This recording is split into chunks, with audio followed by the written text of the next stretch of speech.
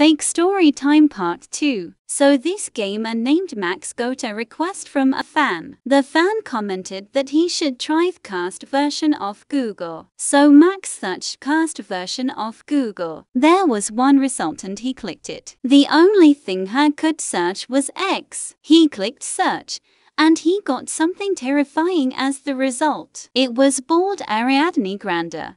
He was rushed to the hospital after he fainted. He got eye surgery and never listened to Ariadne Grande's music again. He did get 1 million views but he had to quit gaming since his eyes are injured. But one day his Google had been cursed and he had to be rushed to the hospital again. He ended up dying and everyone was sad.